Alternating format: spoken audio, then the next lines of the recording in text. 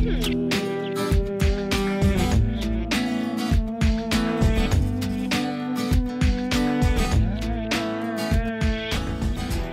I'm Chris Harper, and with me is Michaela, and we're here to demonstrate an application for IT band syndrome at the hip. This is when you experience pain on the outside portion of the hip. Some causes of this may be overuse, training on hills or stairs, muscle imbalances, overpronation of the foot, or gluteus medius weakness. This also happens to be the application for hip bursitis.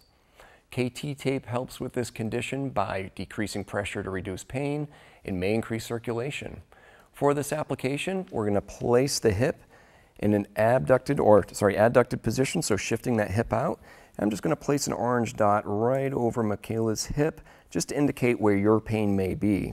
Your pain may vary slightly, but you can use this application for over the hip. Okay, we're going to take our first full strip. We're going to fold that in half, and we're going to cut rounded corners on the folded end of the tape. The rounded corners helps prevent the tape from getting caught on clothing. We're going to twist and tear the backing paper on this piece and peel that paper back, being very careful not to touch the adhesive of the tape. So handling the tape only with the paper. Okay, we're going to stretch evenly using our finger and thumbs, and we're going to place that with 80% stretch over that point of pain. We're going to peel off the paper, just laying the ends of the tape with absolutely zero stretch. Now, Michaela's taping over her shorts, but at home you're going to apply this directly to the skin. Okay, for our next piece, we're going to, again, tear the paper in the middle, and we're going to stretch that tape 80%. So again, if you take that out on 100% and then back that off just a little bit, that's 80%. And the very ends of the tape you're going to apply with absolutely zero stretch. That looks great. Okay, we're going to take an additional full strip of tape, and just like with the first piece, we're going to fold in half, cutting rounded corners on the folded end of the tape. Once again, this is to prevent any corners from getting caught on clothing.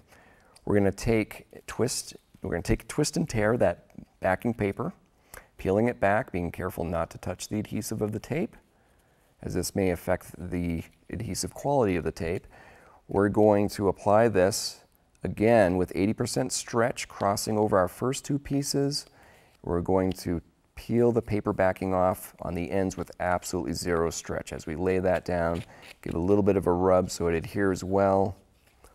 And for our last remaining piece, again, just like the others, we're going to twist and tear that backing paper, peeling that paper back, handling the paper only of the tape, and we're going to stretch that to 80%, nice and even, crossing over the other pieces and adhering those ends of the tape to the skin with absolutely zero stretch.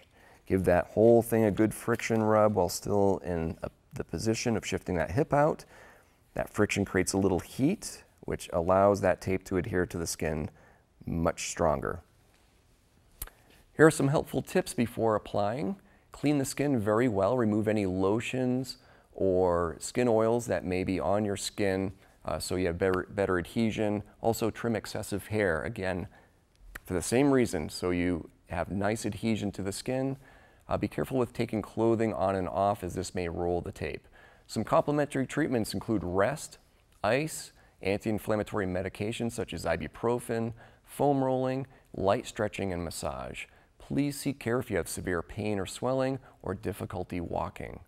For more information, see our website at kttape.com.